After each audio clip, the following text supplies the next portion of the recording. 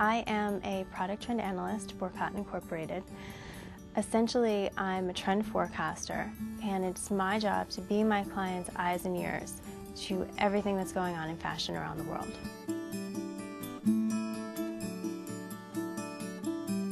All of those Pantone numbers are referring to the same colors that are on the strip cards. Well, I've been a trend forecaster for 4 years now, and I'm lucky to say that I've traveled to over 60 countries, visited over 100 cities.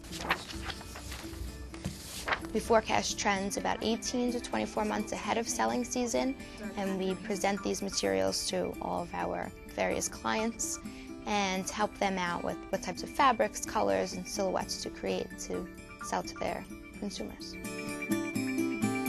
We always hit a few key fashion destinations each season, but then we sit down with our boss and we decide, well, where haven't we been, and what destination do we think would be interesting to our clients? Or what are we inspired by? What are we intrigued by?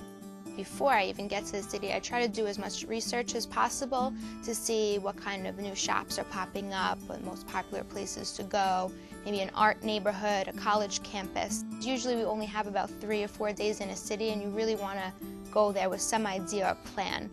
But it's also not necessarily the best idea to box yourself into an itinerary, because you want to kind of roam around and stumble upon things naturally.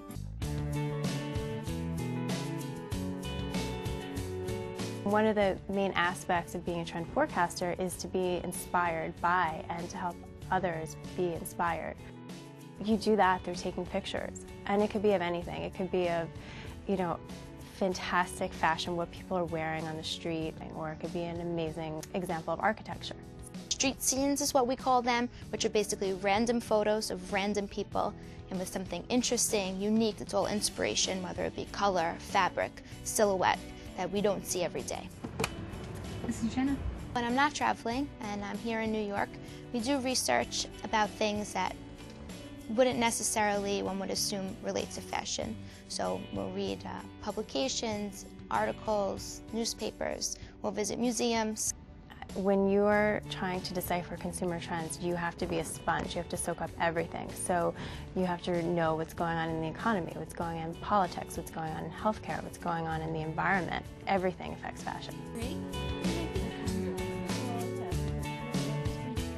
It takes about 6 months for the presentation to come together. You can see it working with like a striped sweater knit here, but then here it's just over like a jersey, and there are these webbed wool yarns.